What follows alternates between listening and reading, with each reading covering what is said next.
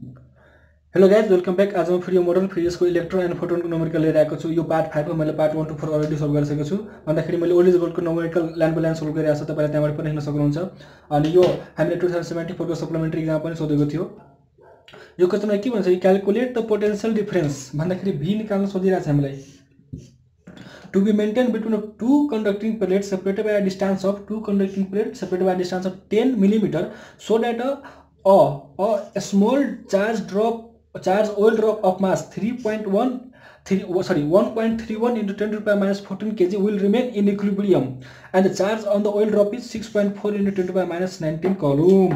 मैले यो प्याटर्न तपाईलाई एकचोटी भनिदिइरहेको छु। यसमा के भन्छ कि मान्नु कि कुनै प्लेट छ, हरिजन्टल प्लेट छ है।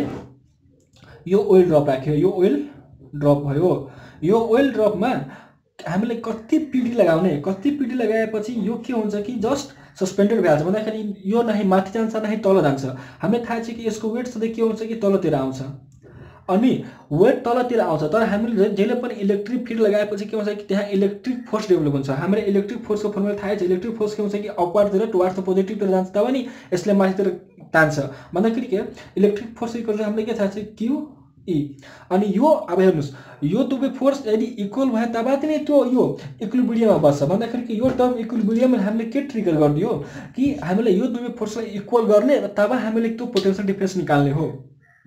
भन्दाखेरि के to remain the oil drop in stationery or equilibrium, the electric force should be equal to the weight of the body, or electric force should balance the weight of the body, so that the oil drop will remain stationary in between the two plates. Now we have to calculate the applied potential difference. For we have to suppose we have to write the given condition. After writing given condition, we have to calculate the capital V.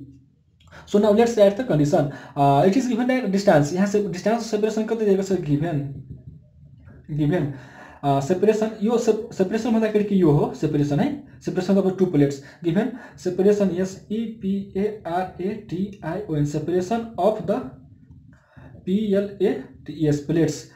D equals to कति दिएको छ 10 millimeter, which is equals to 10 into 10 to the power minus 3 meter. अनि के दिएको छ कि a small charge drop of mass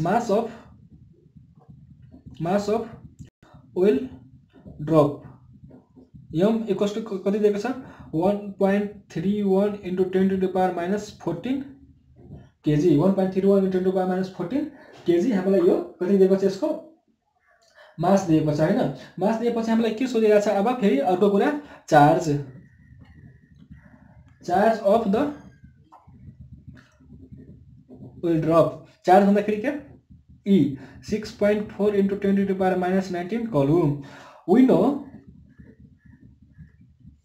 know to remain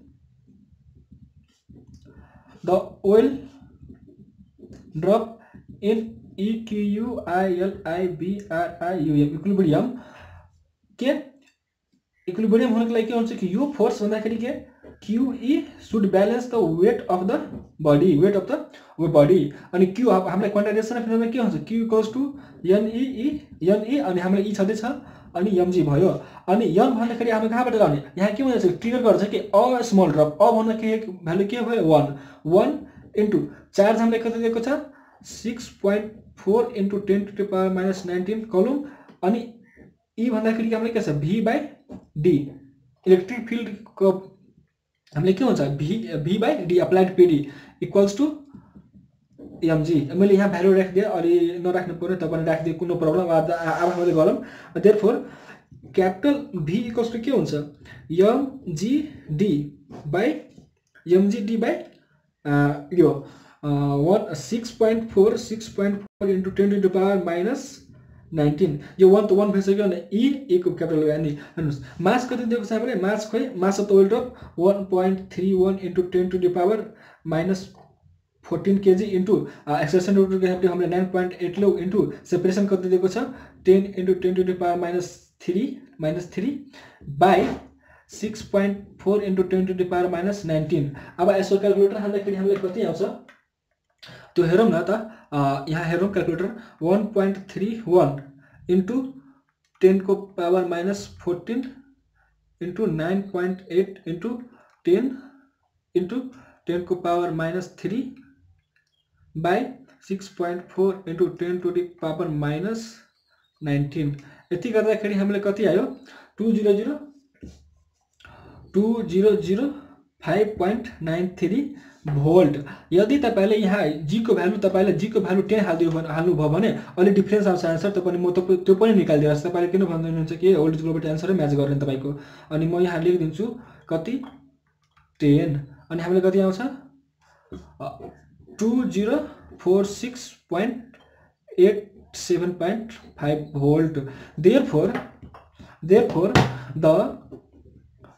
POTENTIL potential DIFFERENCD potential difference to be MAINTAINE to be maintained is कति 2005.93 volt 93 volt this is our required answer यति गर्दाखेरि हामीले यो प्याटर्न गर्न सक्छौं हामीले यहाँ ओल्ड गोल्डमा हामीले यो आन्सर दिएको छ मैले एकछिन अगाडि हेरेको थिए हैन तर जुन राख्दा पनि हुन्छ हामीले आन्सर किनकि g को भ्यालु हामीले कहिले काहीँ 10 कहिले काहीँ 9 लिन्छौं त्यसले कुनै फरक पर्दैन हैन हामीले मेन कुरा के भने कि कुनै पनि oil ड्रपलाई to remain the oil drop in stationery हामीले के गर्नु कि त्यसको वेटलाई केले ब्यालेन्स गर्नु पर्यो अनि इलेक्ट्रिक फिल्डमा छ इलेक्ट्रिक फिल्डमा के हुन्छ इलेक्ट्रिक फोर्स आउँछ त्यो इलेक्ट्रिक फोर्सले त्यसको ओइल ड्रप छ त्यो ओइल ड्रपको वेटलाई ब्यालेन्स गर्यो भने हामीले यो कन्डिसन बुझ्नु पर्यो हामीले मेन कन्डिसन के छ यो हो हामीले यो कन्डिसन बुझ्नु पर्यो मेन कन्डिसन भन्दाखेरि कि यो हो यो बुझेपछि हामीले पुग्छौं आई होप तपाईलाई यो भिडियो हेल्पफुल लागेको होला अनि हेल्पफुल लागे तपाईले एउटा लाइक अनि कमेन्ट छाडेर जानु होला तपाईको कमेन्टले नै हामीलाई धेरै मद्दत पुर्याउँछ के